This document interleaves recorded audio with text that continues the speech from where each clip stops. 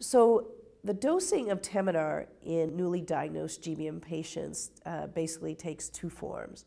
There's upfront when we dose Temodar with radiation.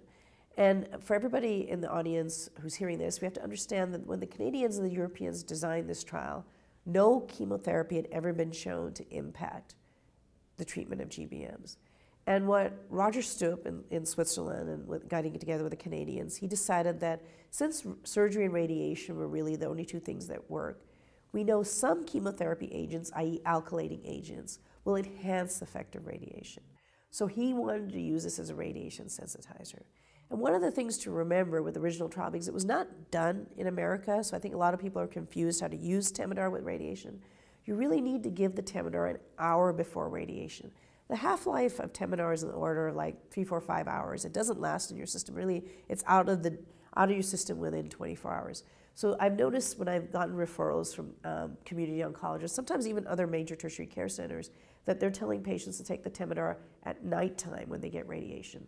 But then it'll be out of their system by the time they get the radiation the next day. So you have to realize it's a radiation sensitizer. You want to take it an hour before the radiation, so it's in the bloodstream, it's in the body, it's attacking the tumor, and then the radiation is affecting it too as well. You have to take it on an empty stomach because if you have food in your stomach, it decreases the absorption of Temodar. So when I tell people take your anti-nausea pill an hour before the Temodar, don't eat for an hour, then take your Temodar, don't eat for another hour, and then have your radiation. And then you do that for 6 weeks. The other thing to remember, and I joke around with my radiation oncology colleagues all the time with this, is although you only receive radiation Monday through Friday, because my radiation oncology buddies feel that tumors don't grow on the weekend, I don't feel that way. So as your oncologist, take your chemotherapy on Saturday and Sunday too. So you take the Temodar 7 days a week. On Saturday and Sunday, you can take it whenever you want if you want to take it on bedtime. But Monday through Friday, with the radiation, I want you to take it an hour. I want the patients to take it an hour before their radiation.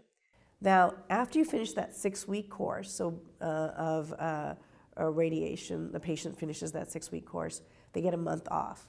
And then they start the adjuvant treatment of Temodar. Now, in the original trial, they did it for 6 months. And that was because, essentially, they weren't really sure how long to treat people. There were some cost concerns, too, because, again, you're dealing with more of a national healthcare system. So they basically budgeted for like 6 months after the 6 weeks of radiation. And they showed the survival advantage with that. In America, I've seen people use it for a year. I've seen some patients, before 2015, all we had was Temodar, so I've had some patients go on it for years, and I think that's something that people can talk about. But the dosing schedule in the adjuvant setting is 5 days out of every 28 days. So I usually, I meet the patient once a month. I check their blood counts, check how they're doing, check their labs, and then, we dose them based on their height and their weight. The first month, we dose at 150 milligrams per meter squared and see how they tolerate it. And the next month, if their blood counts tolerate it, then we'll increase the dose to 200 milligrams per meter squared. And whether or not you want to go past the 6 months or not, I know most people in the United States try and do it for a year. Sometimes people go a little bit further. That's up to really the oncologist, and it's really based on anecdotal evidence. But the trial itself was for 6 months. MGMT methylation status is an important prognostic and predictive factor in glioblastoma, and we now recommend that every patient who does have newly diagnosed glioblastoma is tested for this mutation. We know that addition of temozolomide to patients who do have the methylation status significantly prolongs survival. So for that reason, testing is crucial, because that again allows us to prescribe appropriate therapy to the patient.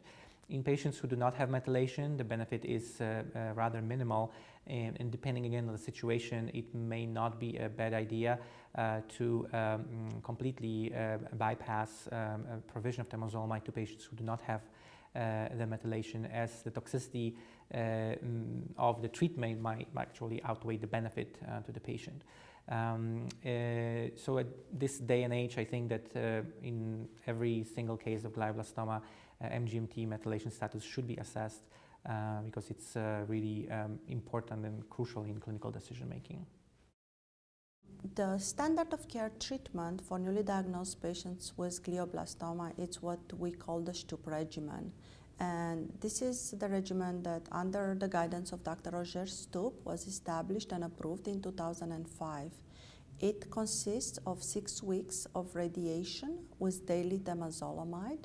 The total dose of radiation is 60 grays. They are giving 2 grays a day, Monday to Friday, so that's how we come to the number of 60. The chemotherapy with temozolomide is given every day, including the Saturday and Sundays. We allow the patients at the end of the 6 weeks a 2 to 4 weeks break to recover from the side effects of the radiation and the daily temozolomide. And then the patients embark in another 6 to 12 months of therapy with temozolomide. For this second stage of treatment, the patients receive the temozolomide at a higher dose, 5 days every 28 days. The treatment is very well tolerated, both the one that we do with radiation and the one that we do after the radiation. We see mild side effects, some of them being local skin reaction because of the radiation, fatigue, and nausea, and decrease on the blood count such as platelets and white cells. When we move on, the temodar as a single agent, we again tend to see fatigue, we tend to see changes on the blood counts, we tend to see nausea, and we'll talk about that a little bit later. And also we have seen constipation. So those are the general side effects. There are less than 8% of the patients for each individual side effects, and in general this treatment is very well tolerated. It is important for us as physicians sometimes to prevent those side effects. So in our practice, we usually give nausea medication to be taken every day before the chemotherapy is administered. And this way, we reduce the incidence of nausea in our patients. For the constipation, it's important to have a dietary consult on board and instruct the patients how can they prevent it with an increased consumption of fibers and fruits and an appropriate intake of water. For the low blood counts, our practice is to follow the blood counts every week during the radiation. And during the temozolomide cycles, which take place after the radiation, we usually get lab work at day 21 and day 28 of every cycle, and we restart the chemotherapy only if the blood counts have recovered. If they have not recovered completely, we have the choice of waiting and restarting the chemotherapy after they have recovered. And if the chemotherapy side effects are in rare occasion quite profound and it takes a long time to the patients to recover or the counts go very low, we also reduce the dose of chemotherapy for the next cycles.